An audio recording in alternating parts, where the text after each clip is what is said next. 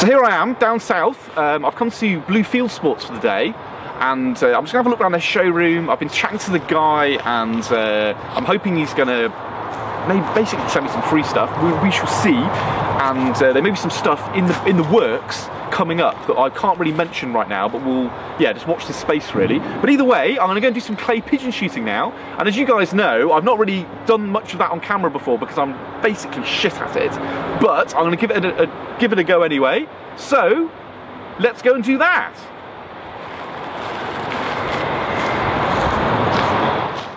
So as you can see on the first trap, Callum went first, and fair play to him, he's been practicing, you know, he's pretty good. I don't clay shoot really at all. I haven't been on the clays in at least a year, I don't think. And obviously I picked up the shotgun over Christmas, shooting a few pheasants. But as you guys know, I'm not a big fan of clay shooting. If it hasn't got feathers, for some reason I have trouble sort of connecting with it. And to get it out of the way now, because I'm sure Callum will mention it in his video, he did beat me actually. He got I don't know, a handful of 2 or 3 more clays than me, I think. So he did very well. You know, he's obviously been practicing. And it just goes to show, like with anything in life, you know, if you keep at something, you will get good at it. You know, I think he would have been more at home if he'd had his tactical shell holding belt and all the rest of it. But yeah, he still did pretty well.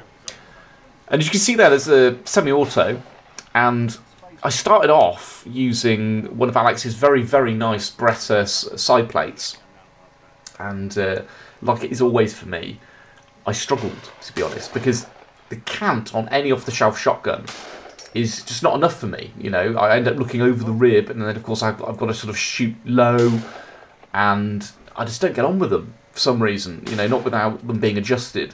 So the semi-auto or a pump has always got more of a cant in the stock. So yeah, it just really just helps me get behind it and have that bead and the rib lovely and flat, so I can actually hit what I'm aiming at. But either way, as you can see, it's a lovely course, and I think this is actually all Alex's land. I mean, this is actually his clay shoots that he invited us on. It was very kind of him. And yeah, we had a good day, had a good chat, and just had a bit of a laugh, really. And we're definitely going to go down there again, because we're hoping, I mean, I'll give you more details about this when we've got the official release, but what we're hoping is that Alex is going to be able to host some videos for us. Because you know what's been happening, of course, with the ad apocalypse, where, you know, I mean, the money I was making from YouTube was cut by, oh God, 2/3, more than 2/3 overnight.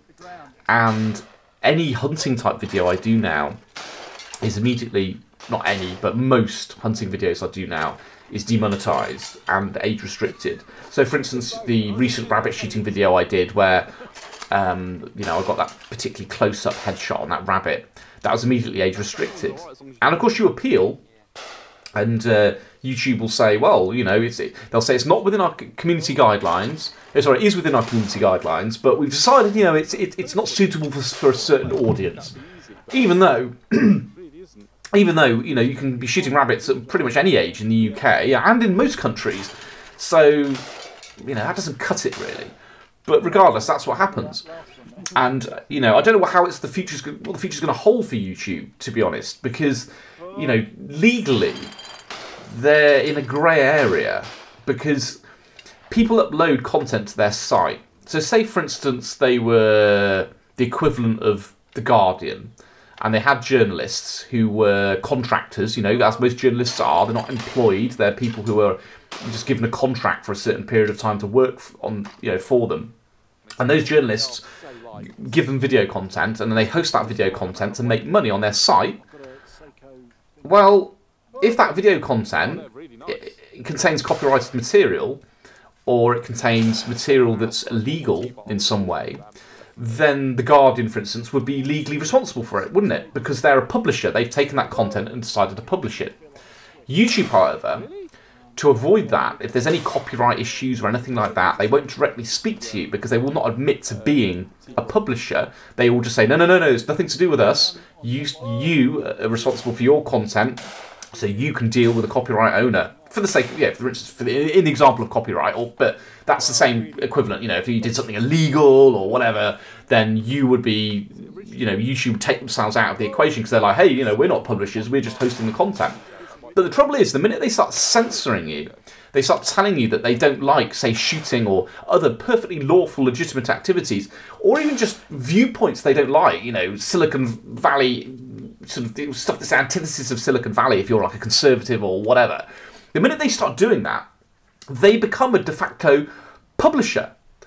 And in fact, well, arguably a de jure publisher. If you don't know what I mean by those terms, look them up. But, you know, legally a publisher. And if that's the case, then the people who upload the content to their site, if they commit copyright or do anything wrong, they're not individually liable because they didn't publish it. YouTube did.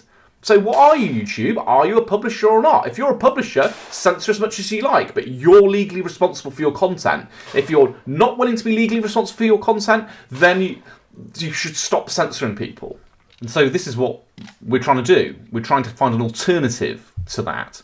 So if we can get Alex to host our videos, and unlike YouTube or, you know, any other social media company, he will not censor in any way other than obviously within the confines of the law, or, you know, the image of shooting, which will be like the community guidelines.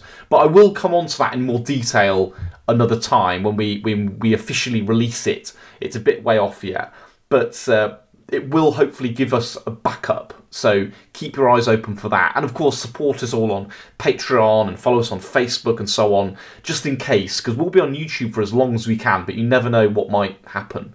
But anyway, this is Alex's shop, bluefieldsports. It is invite only at the moment, but if there's anything you want, I'll put his link to his Facebook group in the description and his website. And, you know, just give him a shout, and, you know, he'll get in whatever you want. And I'm sure, you know, if you want to go down there and see him, you know, he'll meet up with you and make you a cup of tea. And as you'll see in a moment, you can have a bit of a play with his very fine collection of blank firers and deactivated pistols, which, yeah, very, very cool. And in fact, there's a Webley service revolver there. And I don't even think those even need... I think they're actually an obsolete caliber now, so you don't need to really do anything to them. It just is what it is. Although, as you can see, I was having trouble opening it one-handed, which is strange, because I thought that was the whole point of them. So if you're on a horse, you could open them one-handed, but maybe that's just me, but I struggled. But anyway, I'm going off on the tangent here. Keep watching, keep supporting me, Neil and Callum, and watch this space. There may be some cool things in the works.